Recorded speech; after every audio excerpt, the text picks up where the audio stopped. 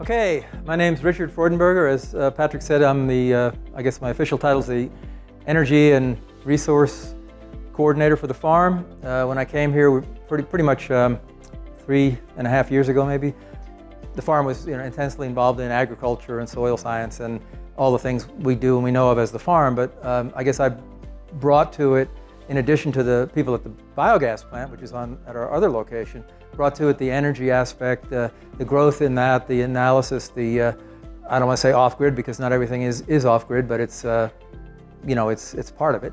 So that would include like solar energy, infrastructure, water pumping, green building. I'd like to really, add, I've worked in an architectural office. I've done a lot of stuff with green building and cordwood masonry and other things. So I would really like to incorporate some of that into things as we're going along. And we are now replacing a large greenhouse that collapsed in the snow.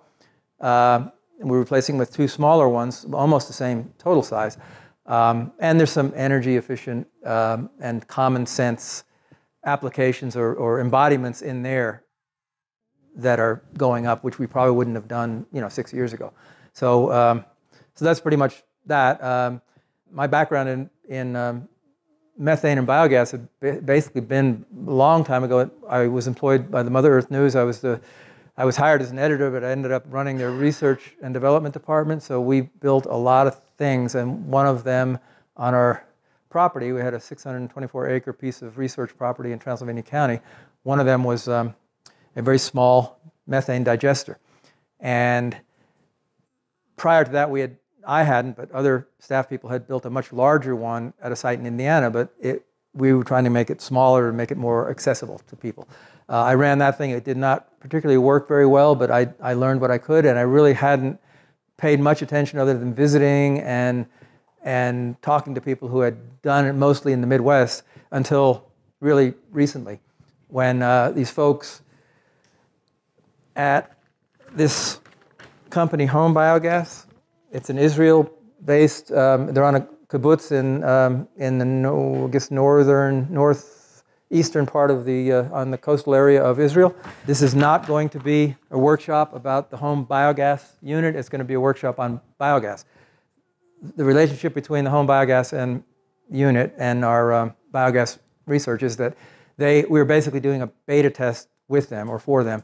And we are not the only ones. Appalachian State University, their Sustainable Technology Department also has a unit. They're doing some testing, and there's other people around the country that are doing it.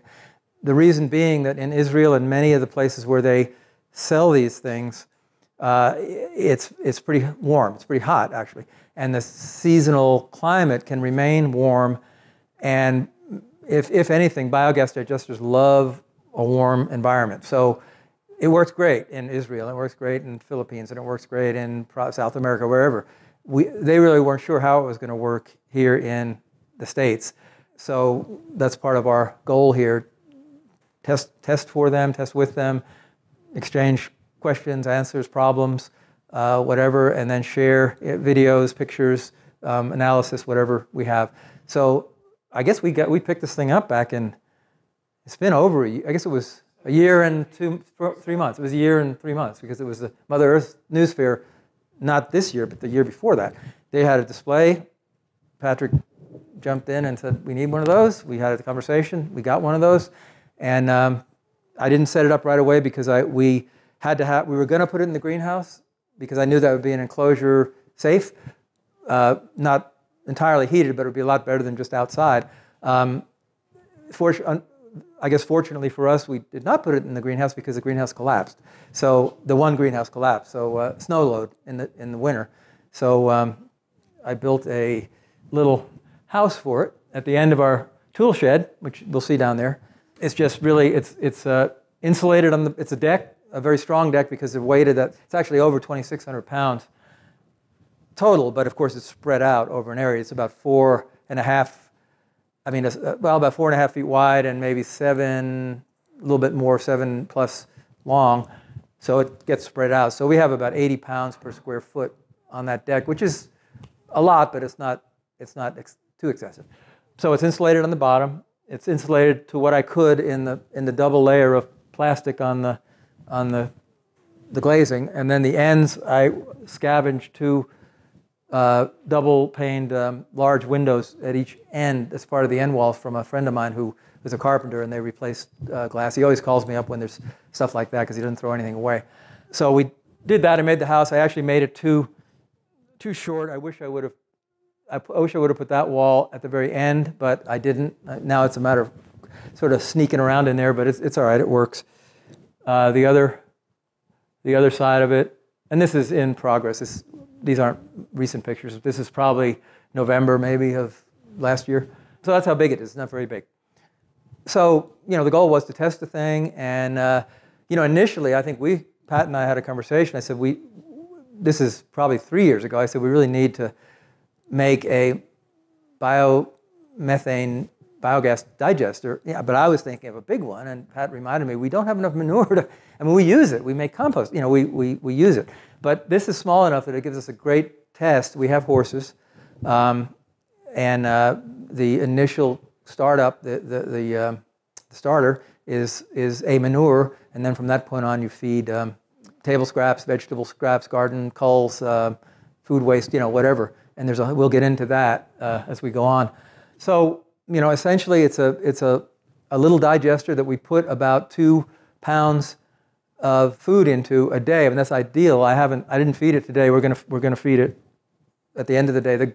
The workshop's going to be about using kitchen and garden wastes to make a burnable gas, obviously, and the other benefit of the machine, and not just this unit, but any methane digester, is it also makes a liquid effluent that makes excellent fertilizer, and actually makes better fertilizer than what went into it due to the chemical action of what happens in the digestion process. And then at the end of the cycles, after so many cycles, or it just depends on how you want to run it, it also has a solid element to it, and we actually clean out the solid waste and use that in a compost pile or as we need to.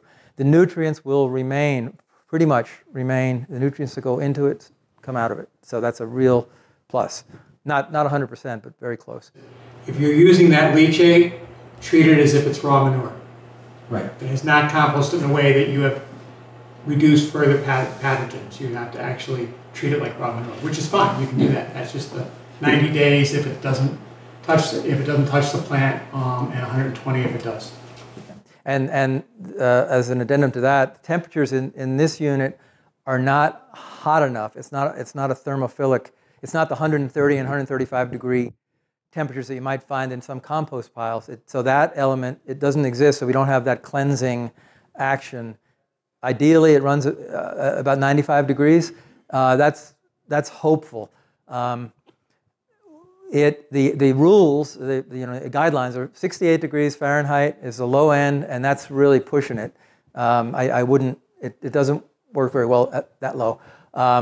They would prefer about 80, and then 95 is actually primo. So we're working in that 80 to 95 degree Fahrenheit range. That's not enough to kill, the temperature alone is not enough to kill the pathogen. So, Patrick made a good point there. However, some of the other biological action will take care of a lot of things. Depending on what you're looking for, it can cleanse probably up to about 95% of the pathogens, but certainly not all of them. So, that's just, I'm just putting that out there. We're going to talk about what anaerobic digestion is and how it works. We're going to talk about best practices in operating something like this, and just the hard facts about it. It's not an automatic process. I mean, it does have to be babysat, but not horribly. It's not like an hour-by-hour thing, but it does have to be attended.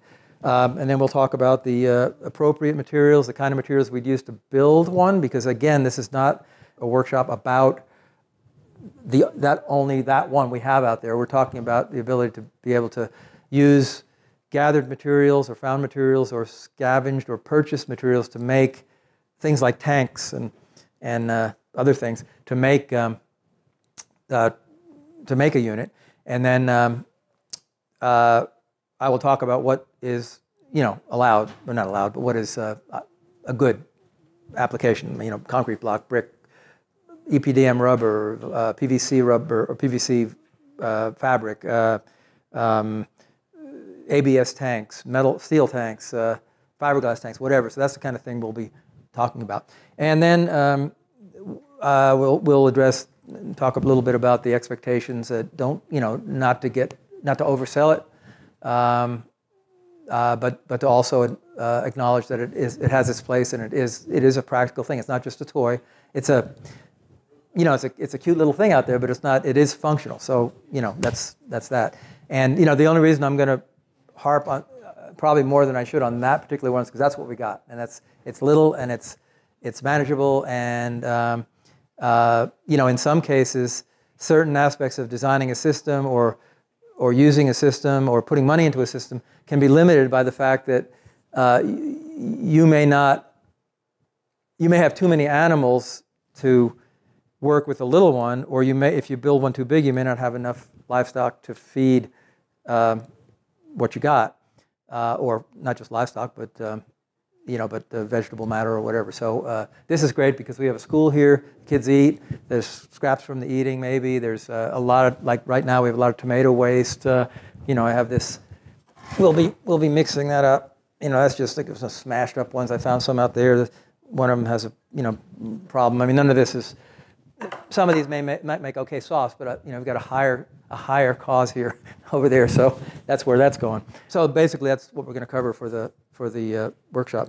So anaerobic digestion is essentially the breakdown of food materials, carbohydrates and nitrogen, protein, whatever, into a usable, burnable, renewable gas, and it occurs in the absence of oxygen. So it's anaerobic without oxygen. And that's different than other types of digestion which occur in the presence of oxygen. So like a composting toilet or something that blow air into it to help the digestion. In the beginning, we have basically a tank of water, and then we put in a manure slurry to start it. That's a starter. And there's going to be air in there. There's bubbles. There's a headspace, up the top of our tank is, I think, officially 310 gallons. And I'll be switching between meters and liter. I'll try not to. I'll try to convert everything to English standards, but between liters and meters and gallons and cubic feet and cubic meters and then we've got the energy values, BTUs, and we're going to talk about calories maybe. And so, I'll try to keep it on a straight, simple line, but sometimes I might slip. But we have a headspace in there. There's going to be air in there, and that in the process that gets absorbed and consumed. So essentially, the system seals, and that's what's important. You fill it up, and you fill it up to the point where the inlet pipe and the outlet pipe are effectively form a water seal, a water barrier, so that nothing can come in unless you put it in, and nothing can come out unless it's the gas. And the design is such that the gas comes out through a tube. It doesn't come out any other way. In our system, the effluent, well, in any system, the effluent comes out, but it's also always, the effluent's the liquid fertilizer, basically. It'll come out, but it won't come out.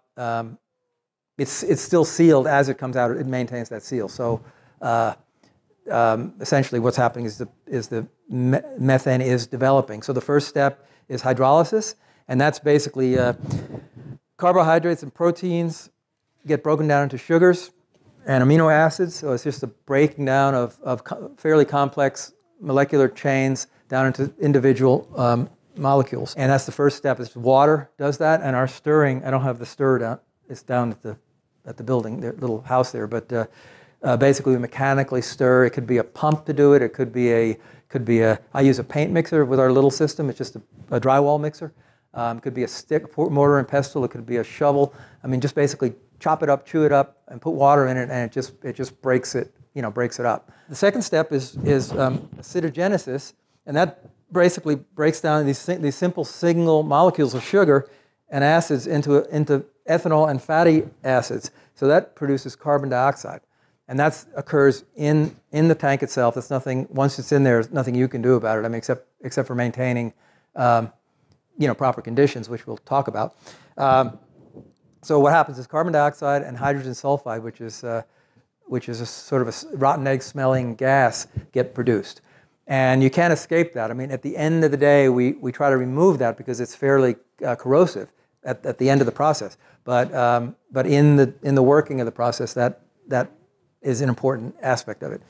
Acetogenesis is the production of acetic acid and carbon dioxide, and we have hydrogen, which is flammable, and that is taken from the ethanol and the fatty acids. So that acetic business just is another step in the conversion. We don't have to really worry about it. I mean, it's a chemist, a chemical engineer may worry about it if he's trying to improve the function or the performance of the digester, but it's already set up for us, so we just let it roll. We give it the proper temperature and the proper environment, and it's gonna work. And the important part then is the methanogenesis, which is the actual creation of the methane, and that's the most important part. These ethanol and the fatty acids or the microorganisms turn whatever is in there in the way of hydrogen and acetic acid into methane and some other elements, but the two major ones are methane and carbon dioxide. So our gas composition is essentially going to be anywhere from about 50, maybe 55% to 70% methane, and about 30, I think I'm going to say 30 to 45% carbon dioxide. Of course, not the high end of any of those, but I mean, it's a balance. So basically, what I'm looking at is maybe a 60% methane, 38% carbon dioxide, and the balance is going to be in hydrogen, nitrogen, and just other trace gases, water vapor, that kind of thing. How does that compare to natural gas? Well, natural gas comes from all over the country. I mean, Texas comes from Oklahoma, Louisiana, wherever. It'll vary, but not very much. It'll be about 89 to 91% methane. So say 90% methane from the purchased gas that you get from the natural gas, and about 60% methane in our system. I haven't been able to measure it yet because the chronometer that measures it is very expensive, and we don't have one. I have to borrow it or have somebody do it for us or get a sample. But I'm going to say it's about 60%, 62% because it was burning. Okay. Appalachian State folks, in their unit, which they've been running pretty consistently for a lot longer than this one, they're analyzing it at 65%. And in some agricultural units, where larger systems where they're actually very well engineered and pretty precisely controlled, they're pushing 70%. And that's about it. But still, 70% to 90 compared to 90%, that's pretty close. And it's a totally renewable gas. It's not mined or fraction, fracked or converted from petroleum or anything like that. It's a good gas. This stuff will burn. Our stuff will burn, quite nicely. Biogas. And I just will say, I'll add on that investors and companies are actually making what they call biomethane, or I was going to say, I forget the other word. It's biomethane, which is essentially natural gas made from methane, made from biogas. Natural gas made from biogas, and it's actually getting sold, sent into the normal lines, into the normal gas channels, piping, and mixed in with everybody else's petroleum natural gas, and it's fine. And that's been going on for a little while now, and I don't expect it will get any smaller. There'll probably be more and more of that as we can do that. So this is not a crazy idea. This is something that's been happening in India, Pakistan, China, Philippines, Central America, other places, and even in Pennsylvania. Penn State has excellent programs, and I have them in the resources here, the handout. So why would we want to do this? Well, we've got, the short version is we have the accumulation of raw manures causes leaching of, phosphorus, nitrogen, some other things that normally could be put to use, but just the straight leaching of it into the soil in a pile, especially in these some of these intensive operations, is just not a good thing. It's an environmental drawback. It's not a benefit. So converting that material into something useful not only removes the problem, but it also gives us something more usable, like gas.